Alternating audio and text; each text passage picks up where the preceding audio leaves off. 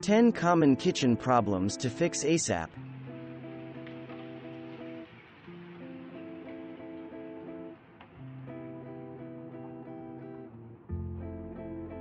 If your refrigerator or freezer is not staying cool, check that the doors are closing completely and that the seal is snug. Be sure to pay attention to warning lights.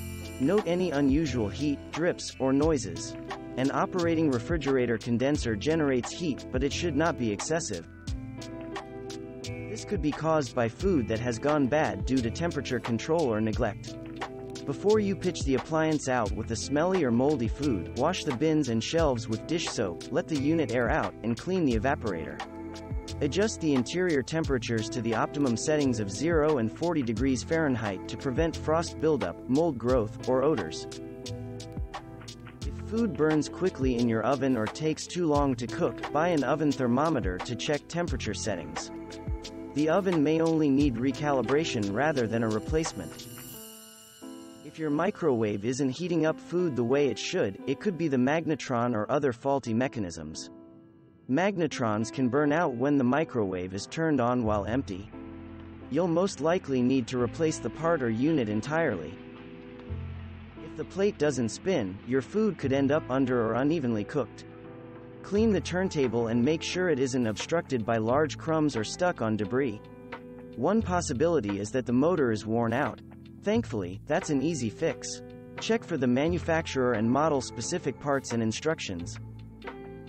This problem is so popular that we could all use a refresher. Faucets are not supposed to drip, and water lines should not leak.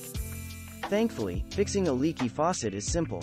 If a faucet spurts or sprays water, clean the faucet screen. If you notice water or mold under the sink, check for leaks near the drain line and P-trap. Also check the garbage disposal and water lines leading to other appliances. If your disposer doesn't grind food scraps, try the reset button first. If that doesn't solve the problem, try grinding an ice cube or two.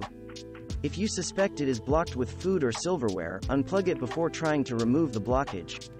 Also, replace damaged rubber sink gaskets. They should look like flower petals and cover the drain hole completely. This problem could be caused by motor problems, grease-clogged ductwork, or an air filter that needs to be replaced or cleaned. Air filters are a simple fix.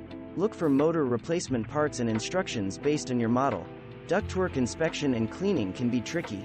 Consider calling in a professional to clean out the vent. There are several reasons a dishwasher isn't cleaning. If you find pieces of food on the dishes at the end of the cycle, start by cleaning the spray arm, filter, and float. If you notice watermarks on your dishes, that can be the result of soapy residue. Consider changing your detergent to make dishes sparkle.